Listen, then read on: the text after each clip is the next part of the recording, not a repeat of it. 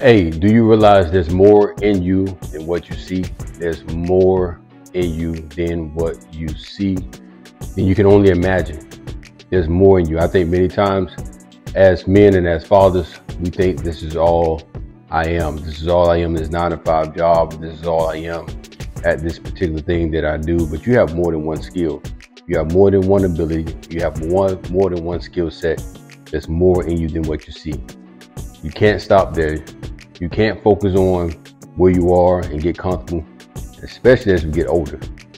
But once you understand that there's more skill set, there's more ability, there's more ideas, there's more insight than what you see. If you even knew my story, growing up, struggled in reading 3rd grade, growing up, I just thought I was playing football, but there was more in me. There was an author in me. There was ideas in me. There was creativity in me.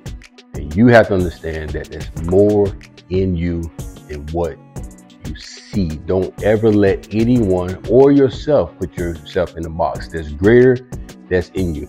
I just want to encourage you with that.